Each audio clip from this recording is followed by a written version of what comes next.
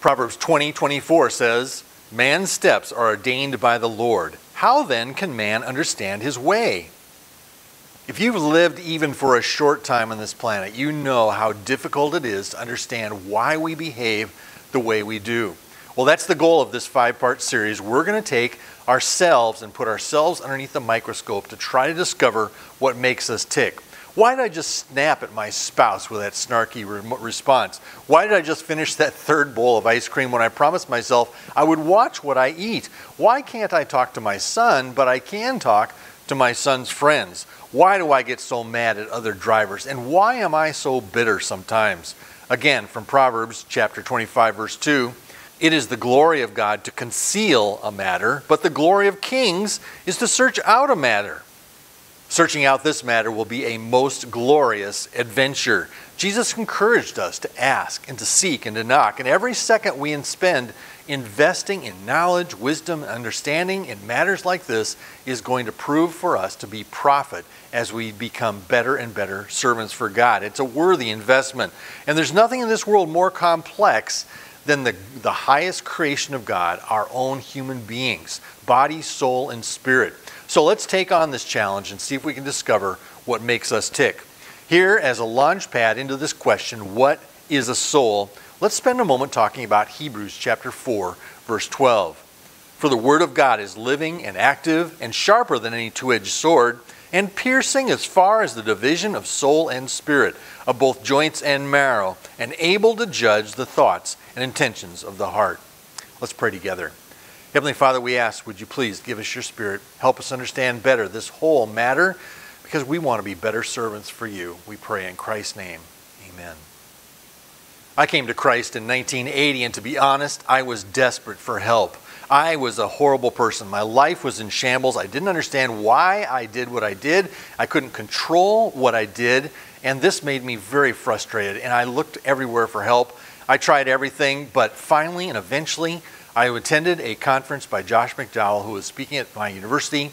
He told me that Jesus Christ is my Savior. And so I went back to my dorm room that night and I prayed and said, "Jesus, if you're real, would you please show me?" From that point on, my life changed drastically. I gave my life to Jesus as much as I knew how. I poured myself into God's Word, and it changed my life completely. It was the answer I was looking for. Jesus was the answer.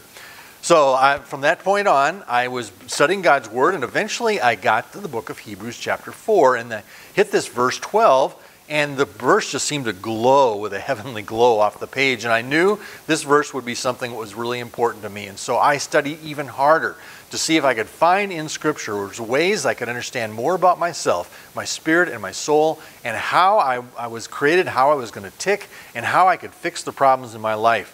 This was very difficult for me, but I intensely studied it, and I wanted to know the answer, and I prayed about it constantly, and God has answered my prayers. Now, I am no expert. I'm not a professional. I am not a trained counselor. I'm not a psychologist or a psychologist. I'm not even a psychoanalyst, and I'm not even a philosopher either. But what I am is an engineer. I am a born-again, spirit-filled geek from the heart. And so I use this perception to help me understand if I can fix what's going on in my body, in my soul, and my spirit, to fix it all. I spend my days debugging complex systems of hardware, firmware, and software components. And if you want to be a debugger, there's 2 questions you need to find the answer to. The first one is, how is the system supposed to work? And the next question is, what is it that exactly went wrong? If you know the answer to those 2 questions, you're well on your way, because then you can formulate theories to explain why you possibly received the behavior that you did. What went wrong? You can use those theories to try to fix the system. Now, if you don't understand how it's supposed to work, then your theories are just going to be a waste of time. And if you don't know how to explain exactly what you're observing, then there's all your theories are just going to be blind shots in the dark. So I approach this understanding of my own soul from this perspective. Has God revealed for us enough information to understand how we are supposed to work, and can we explain or can we describe what we are doing so we can feed it back into the system and come up with theories of why everything went wrong? Well, that's going to be the goal for this. If we do that, then our theories are going to be better and our fixes are going to be effective. Our first question to understand today is, what is a soul? What is a soul? The concept of soul is introduced to us from Genesis chapter 1 on day 5 and day 6 of creation. God starts talking to us about souls. Now on day 3, God talks about the creation of trees and vegetables and plants, but there's no mention of these having a soul. However, when we get to day 5, then when God talks about the swarming things of the sea and the flying things in the air, then he calls these creatures living souls. Living souls. Listen to Genesis chapter 1, verse 20. Then God said, "Let the waters teem with swarms of living creatures, and let birds fly above the earth in the open expanse of the heavens." And then again on day 6, God creates the land animals. And this is how he describes those land animals, again, as living souls. Then God said, "Let the earth bring forth living creatures after their kind, cattle and creeping things, and beasts of the earth after their kind." And it was so. That's Genesis chapter 1, verse 24. Now, the next chapter, chapter 2, God kind of drills down, gives us a little more detail of some of the things that took place on day 6, during especially those moments when he was creating man in his own image. So if we turn to chapter 2, verse 7, God explains that man too was also a living soul. Listen to this. "Then the Lord God formed man of the dust of the ground and breathed into his nostrils the breath of life, and man became a living being." All 3 of these verses that I've just read for you use the same Hebrew term, living souls. Living souls. It's the term nephesh. Now this term nephesh, you can see the translators have kind of tried to do us a favor here. When nephesh is used in the context of an animal, then the translators use the term living creature. However, when this nephesh is used in terms of describing living mankind, then he uses the term being, as a human being. But all the verses that we've just read all use the same term, living soul, living soul. Now, if this human equivalency with animals troubles you, then I just encourage you, just relax, it's okay. There is a huge difference between souls that were created for animals and souls that were created in the image of God. Souls created in the image of God have a lot more complexity. They have a moral component to them because God is a moral being. It also has the ability, these souls have the ability to have a relationship with a spiritual being, relationship with God as a personal relationship. So don't get all upset about that. Folks often point out that of those 3 verses we just read, it was only man who had the breath of life breathed in through his nostrils, and that's what made him special. Well, unfortunately, that's not true. If you turn to the time of the days of Noah, when the earth became so violent and corrupt that God had to kill all the people on the earth, it had become overrun with violence and corruption, and only Noah was provided that grace that would save him, and he was built an ark. And in chapter 7 verse 15, it says, "So they went into the ark to Noah by twos of all flesh, in which was the breath of life."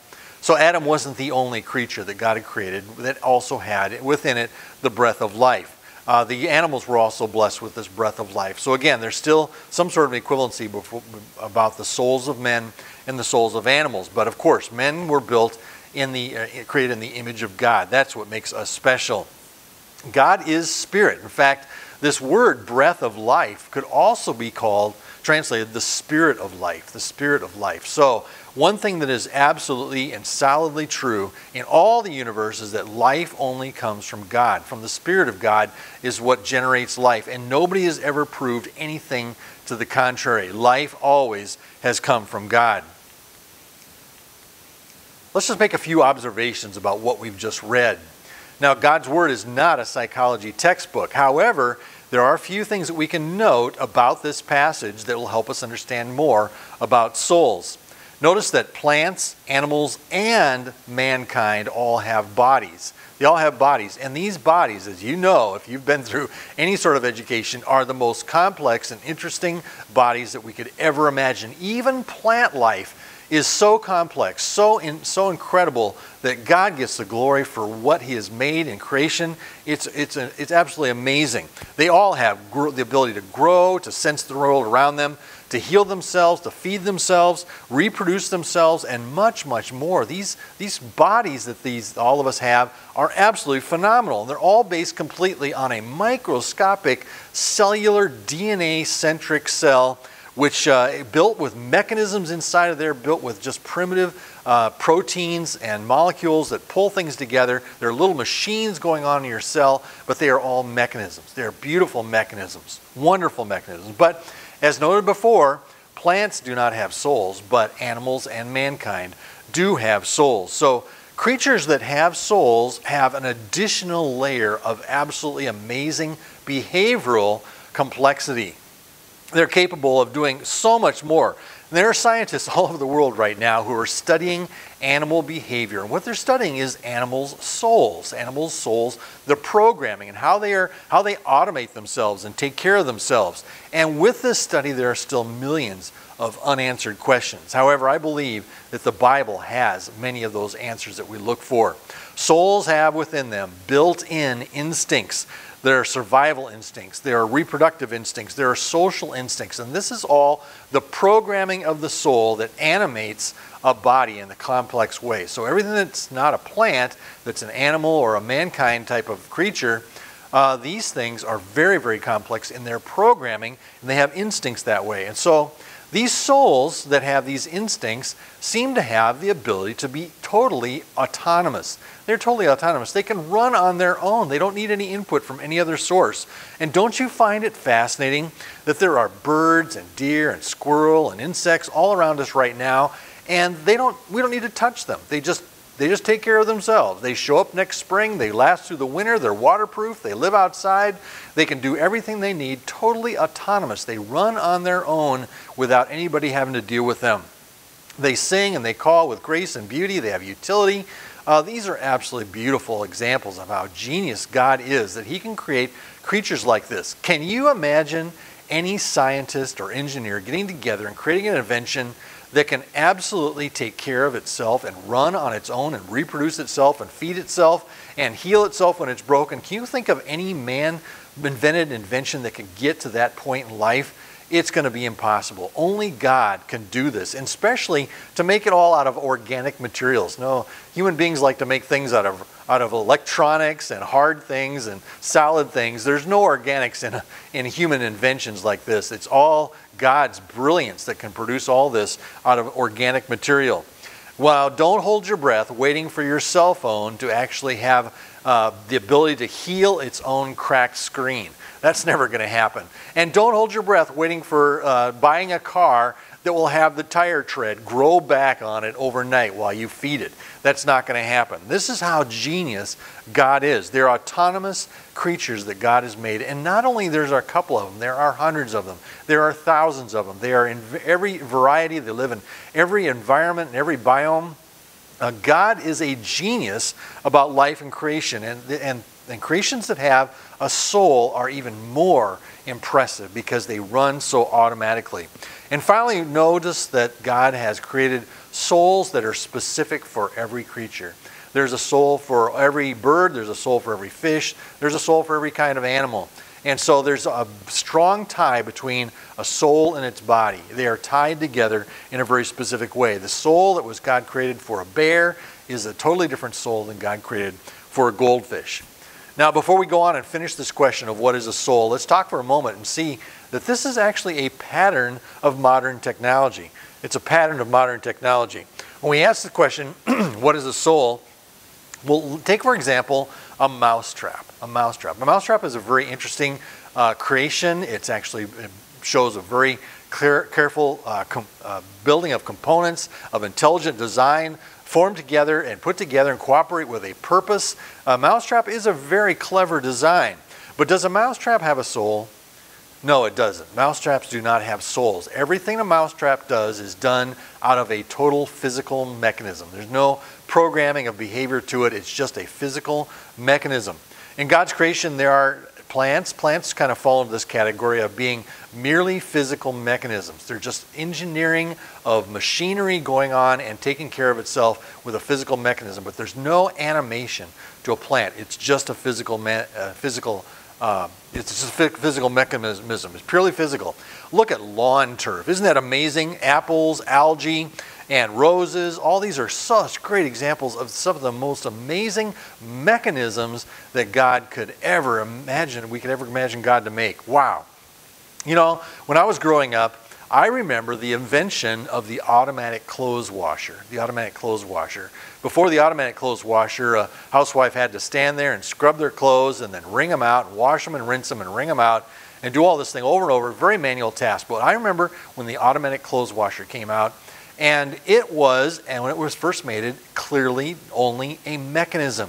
It was driven through all of its courses of washing and rinsing and spinning by merely mechanisms. There was a timed gear, and it had cogs and wheels and solenoids and little transmission gears and belts and pulleys to make all this happen, but it was purely a mechanism.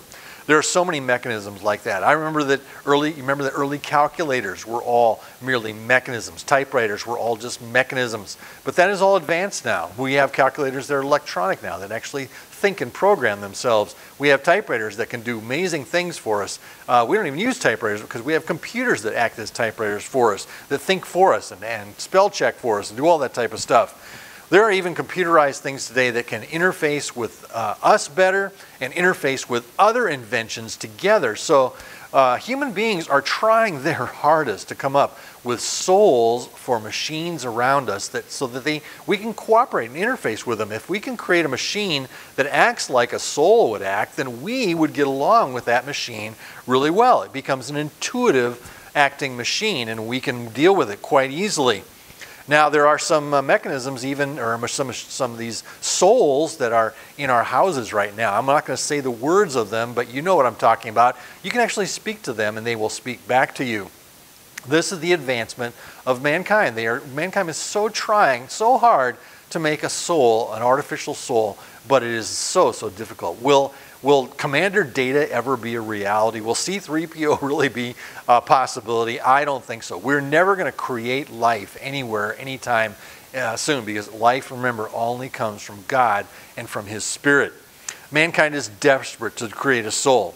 So that's what a soul is, but what we really care about is what about our soul? So let's go back to basics again and talk about our soul. First of all, do we have a soul? Do we even have a soul? Well, of course, the quick answer is yes, we do have a soul. In fact, this study is going to help us understand that not only do we have a soul, but we're going to discover that that soul is probably the most forceful and influential part of our beings, and yet we don't even notice it sometimes. If you are an academic sort of person, you look for an academic definition of what a human being is, you might see a definition that looks a little bit like this. A human is the only being able to contemplate the nature of its own soul. Surprisingly, humans who have this ability to contemplate their own soul are woefully non-self-aware. They're not even aware of their own soul. Their soul acts and works in them, forcing them to do things all the time. They don't even realize that they're being driven by the powers and influences of their own soul. They think they're acting responsibly and logically and rationally, but no, it's actually their souls inside of them acting emotionally and responding emotionally all the time, which make people work and behave the way they do. We're going to get more into that as this study goes on. You know, as a starting point, we need to picture a sort of like a wedge that we can drive between the me part of us and the my soul part of us. So just for a second, think of yourself as being an apartment building which has a little bitty roommate in it and who talks and thinks and says a lot. And then there's also a very large but quiet roommate living in that same apartment. Think of yourselves as that kind of a picture, and that's just a starting point. It's not an exact science, but just think of that as a starting point. In the Sermon on the Mount, Jesus talked about life quite a bit. But when Jesus turned and talked about things like worry and anxiety, then he considered those a matter of the soul. For example, listen to Matthew chapter 6, verse 25, and you'll get an idea of what I'm talking about. For this reason, I say to you, do not be worried about your life as to what you will eat or what you will drink, nor for your body as to what you will put on. Is not life more than food, and the body more than clothing? In both these instances above, the word life there is actually the Greek word under the covers, the word psyche, and that is better translated soul. Your survival, danger, and protection instincts of your soul will cause your mind and your spirit to obsess over these matters until your soul becomes comfortable that you've solved the problem for it. Your soul is looking out for you to take care of you, and it will make your mind obsess over these matters until your soul finds comfort. If that means hoarding, if that means collecting, if that means being anxious about it, you're going to be anxious about it until that problem is solved.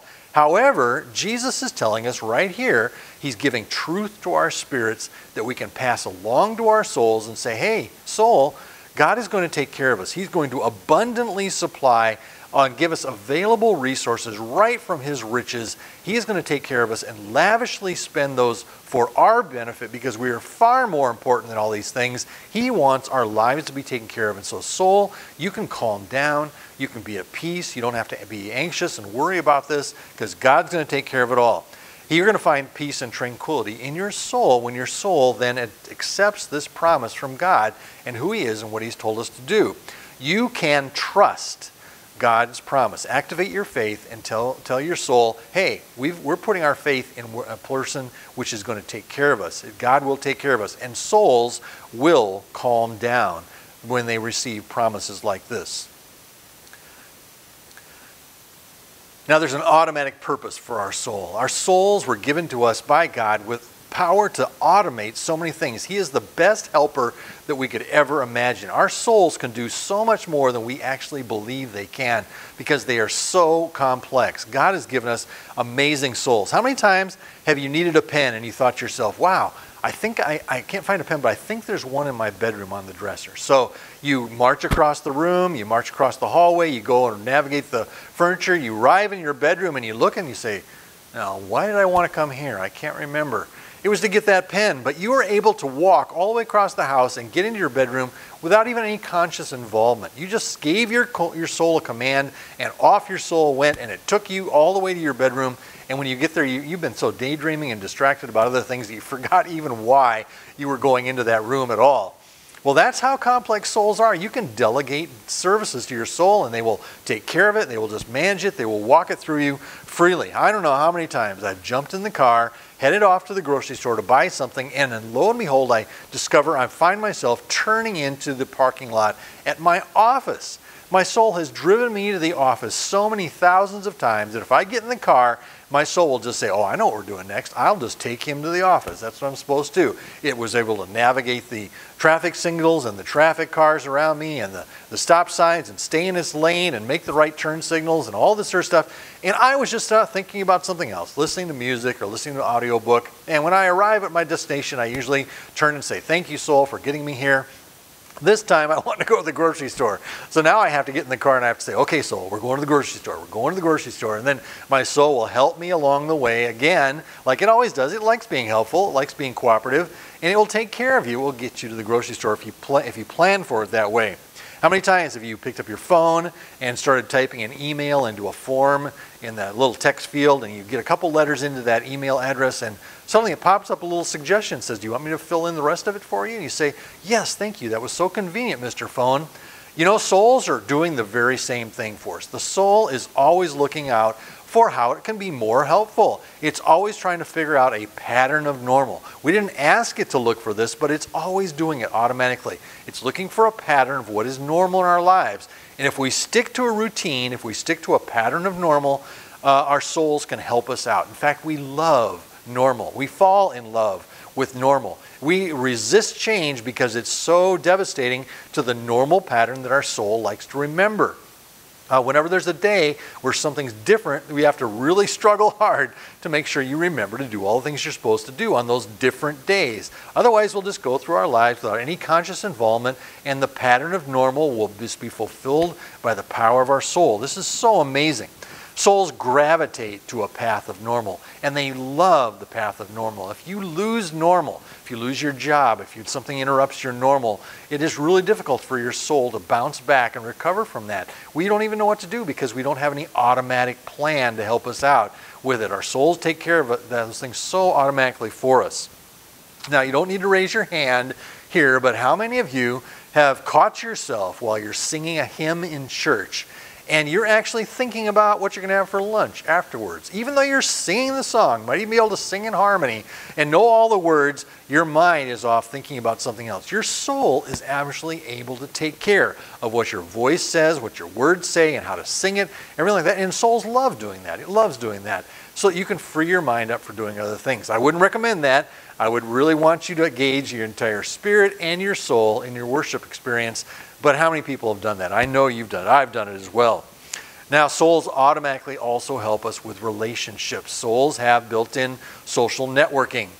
We think that was just because of social media today. No, social media is patterned after our own social networking built into our souls. We love being around other people. We love making friends. We love having teams. We love being acquaintances. We love have common missions. We love working together.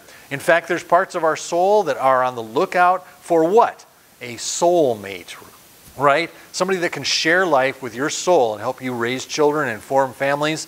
Our souls are built in with that desire within them. That's the automated nature of our souls. It's part of the instinctual programming that goes into our souls. Next, let's talk a little bit about personality and temperament. Personality and temperament. Now, if you let your soul have direct access to your tongue, and most of us have done that, we've given authority to our souls to talk for us and respond for us. And if you give our souls responsibility, the ability to use your muscles, you're going to find out that our entire personality and temperament will shine through because of the nature of our souls. We'll often say, "How are you?" to somebody, and we don't really care what the answer is. We just that's part of the instinctual process of the protocols of life. We'll say, "How are you?" And they'll say, "Fine, I'm fine, everything's good." Souls will actually march us through all the social protocols and take care of everything without even missing a beat. Occasionally, you'll actually get one-on-one with somebody, and you'll have to wake up and start engaging your spirit so that you have a dedicated, intensely personal conversation with somebody. You won't just talk about the weather. You won't just talk about sports. You'll talk about something that's really personal. That will take you outside of the automatic temperament and personality that your soul provides for you, and it will get you so we're working more on an individual basis. In fact, most of your personality is guided by your soul. The way you respond to others, your vocabulary, your earnestness, your inflection, your tone, your little body language that you use is all driven by your soul. And what kind of a personality you have is given by your soul. All the tics, all the nuances, all the things that you do are coming from your soul. Now, think about a good actor. What is a good actor? A good actor is somebody who can then substitute a whole nother feeling inside of them for the moment and let all the outside cues that usually come from a person's soul come out from that actor. And that actor is a convincing actor with the more he can make all the little things that our souls do to express themselves come out of that actor. The quivering lip, the cracking voice, nervous pacing around the room, wringing hands, darting eyes. These are all little tics and motions that are body language of our souls, that our souls pick up on, so that we know how that other soul is feeling. That actor is able to communicate with our soul through their performance. Very internal agonies that are going on in people's lives are seen on the wrinkles of their faces and how they talk in their voice, and we then share that experience with them because our souls pick up what their souls are experiencing. And it can be done entirely without words. Souls don't have to use words. Souls use pictures. Souls use images. Souls use a lot of things, music and sound. Next, let's talk about the adaptability of the soul. The soul is highly adaptable. It is amazing how adaptable souls are, and this can be both good and disastrous. Souls will adapt to everything it comes into. They will work around it. They will make sure that life goes on. They will figure out how normal can be again, and they will go on with life. However, There's a special kind of programming that goes on to make this sort of a change happen. It's a special programming of your soul. When you meditate, or when you stew, or when you meditate on something and it causes you to get really anxious, this is actually the reprogramming of your soul and how to get around the situations of life and accommodate the problems of life. When this programming, because of a deep soulful pain, then sometimes this programming develops a scar. And people fairly often don't realize just how much scars affect their outward social behavior. Scars in the past can affect a lot of the things that we do and can give us really hard responses in social situations. So watch out for scars. Be aware that scars might be gathering inside of you to the point where it's starting to affect your outward behavior. If that's happening, you'll find out that other people will notice it before you do. So watch out about scars. But when the programming is due to something that's a positive discipline in your life, if that kind of reprogramming is happening, then that positive discipline of reprogramming is actually going to be beneficial and make you a better person through it. It can make you more helpful and productive. Your soul wants to be helpful and productive, and sometimes it's going to take discipline in order to move your soul into a programmed state where it can actually be more productive. Now talk to any soldier who's been to boot camp, and you ask them, "Did you like boot camp?" And they'll all say, "No, I didn't like boot camp." But then you ask them, "Well, did you enjoy the result of boot camp? Were you positively changed by boot camp?" And they all say, "Yes, it had a positive effect on my life. It made me a better person of character." When your soul is programmed to cooperate with the world and the nature around you that God has programmed of His own moral character into the world around us, when your soul cooperates with that, it's going to be a more powerful and more effective and helpful soul. That's what we all want in our lives. There are things that we have to watch out for, and we'll get to that in the future, but this discipline is something that's very powerful. And speaking of power, let's talk about the power of the soul. The power of the soul.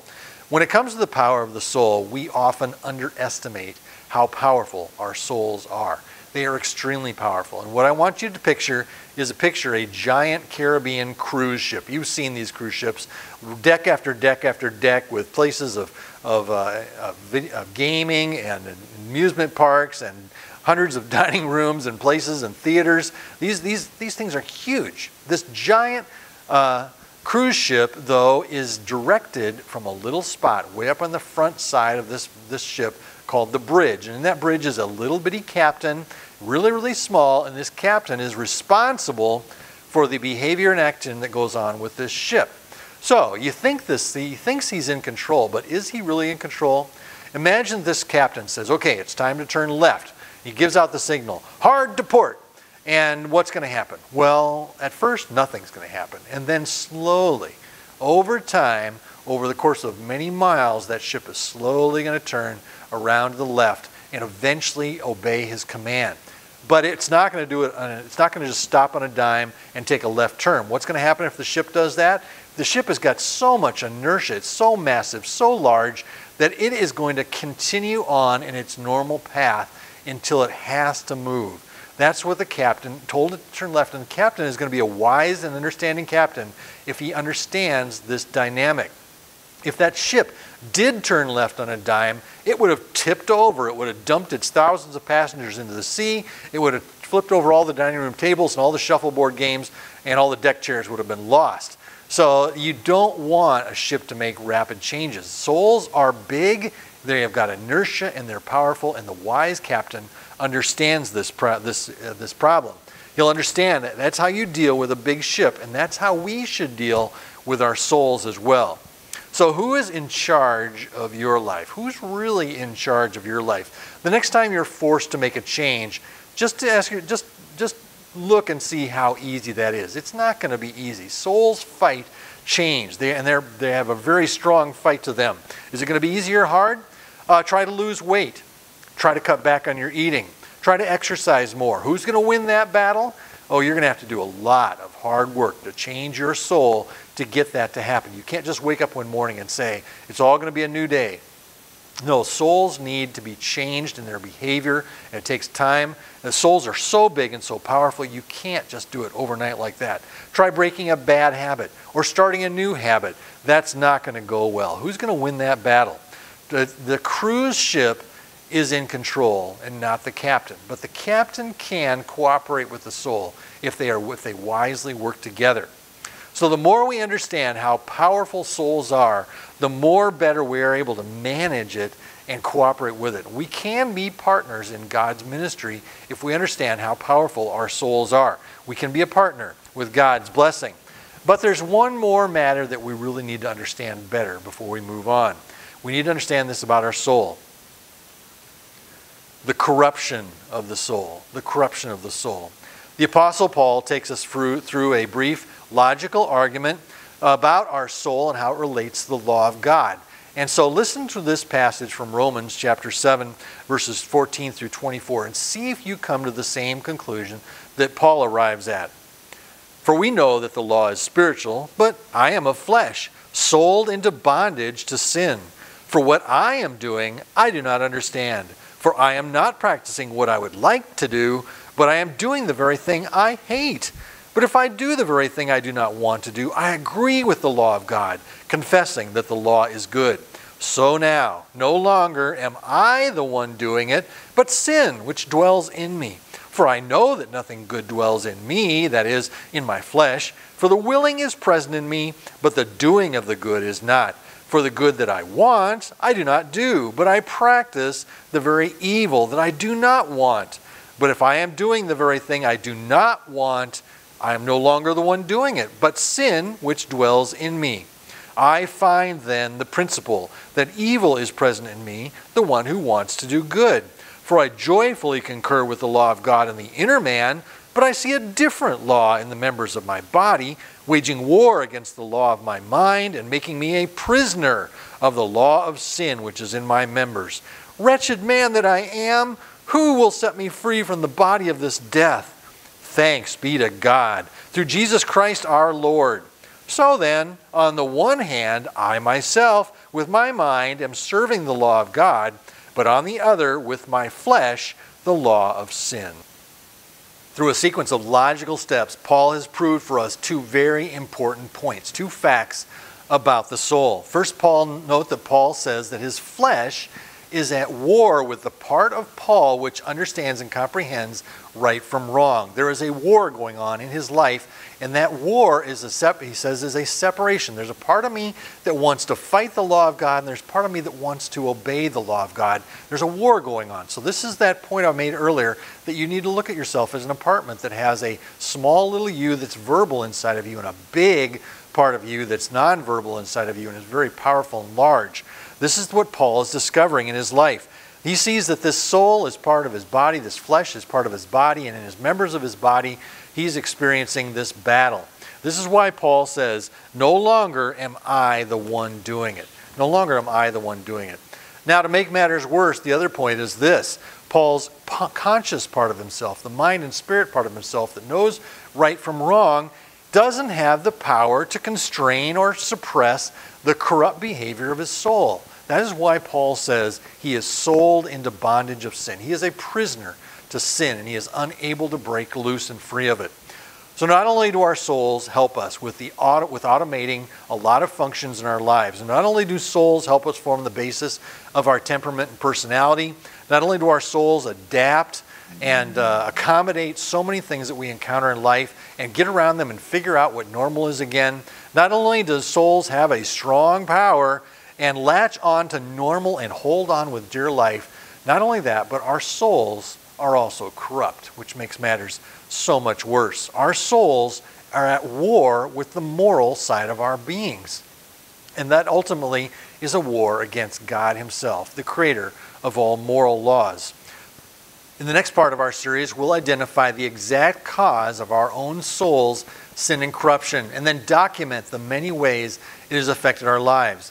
But until then, know for sure right now that God understands your own soul's damnation and the guilt that's upon it and the curse of death, which will be ours unless something is done. God has been working on a plan throughout all of history to free us and separate us and solve this problem of the curse of death which is on us. He loves us and cares for us so much that he wants us to be set free. He has a plan.